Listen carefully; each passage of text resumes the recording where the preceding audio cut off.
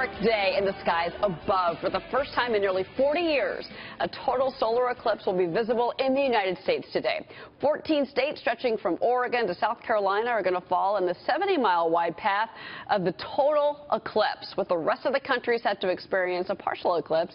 Our own Maria Bartiromo spoke with NASA scientist Dr. Alex Young and asked him what people in the path can expect today.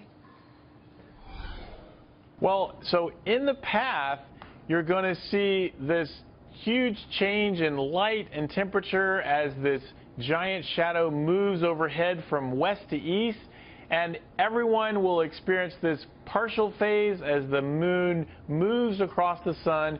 But then when the moon completely blocks out the sun in the path of totality, all of a sudden the sun's outer atmosphere, called the corona, will be revealed, something that you can only see in visible light from the ground during a total solar eclipse.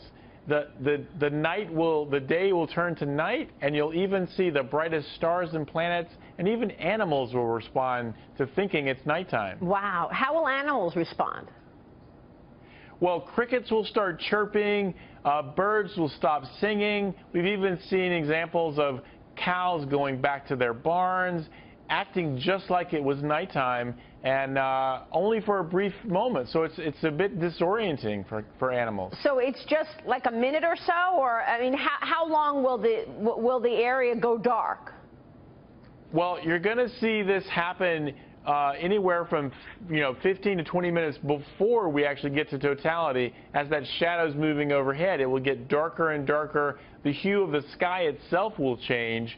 The temperature will start to drop. We'll see changes in the winds, and then all of a sudden, very suddenly, as the moon moves over, there'll be a complete block, because it actually goes from 10,000 times brighter to all of a sudden the brightness of a full moon, and that's when this full totality hits. And that's going to last for about 2 to 2.5 minutes, depending on where you are. So fascinating. So let's talk about, depending on where you are, in the parts of the country not directly in the eclipse's path, what do they expect to see? Well, they will again still see this sudden change in light. They will see a decrease, almost like a big thunderstorm rolling in, except with no lightning and thunder. But the other things that will happen is they will look around, and things like trees will cast these little tiny images of the sun, which will be crescents as the moon has moved over it.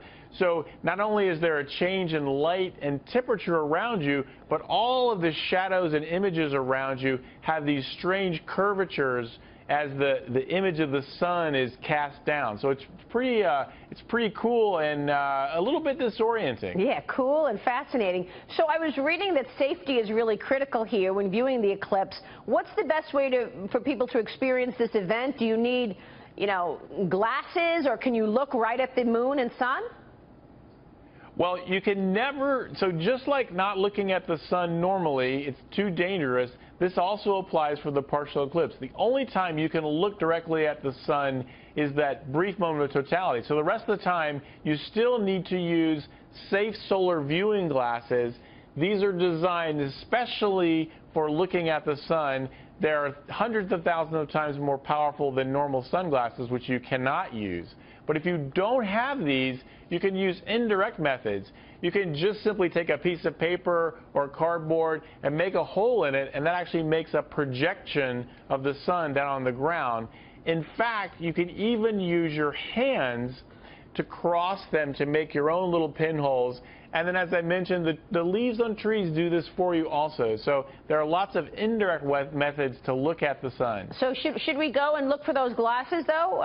Should we find those glasses just to be safe? You can still find them. It would be worthwhile. You can go to places like community centers, to libraries, and I even know some retailers like Lowe's and people like that are selling ones that are certified. So you want to make sure that they're certified, and to check on that, you go to eclipse2017.nasa.gov/safety to find reputable vendors, because you want to see the ISO standard on the back of the glass, as well as the manufacturer that's in our list of certified, verified manufacturers. And our thanks to NASA and Dr. Young.